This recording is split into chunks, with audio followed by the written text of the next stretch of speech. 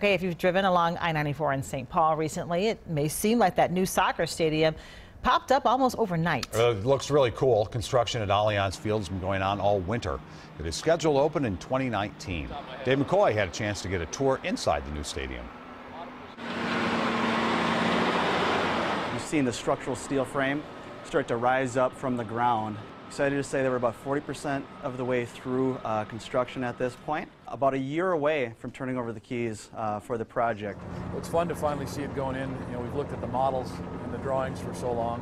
Pictures are one thing, tangible things that you can reach out and touch and really participate in, I think, bring a whole new dimension. I just hear from people that, gosh, it's really there, it's close, I can see it, and it looks great.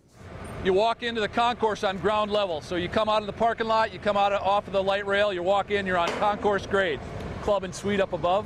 You're standing plus or minus a foot from pitch elevation right here. Get an idea of where you are. I-94 behind us.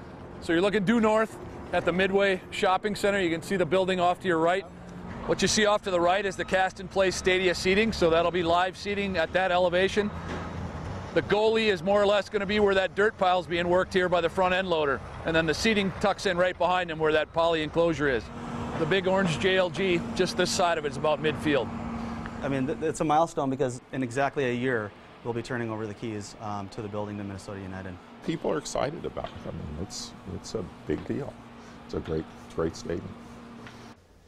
Really coming along, and there are some big milestones ahead. On April 28th, the supporter section of the South End will begin.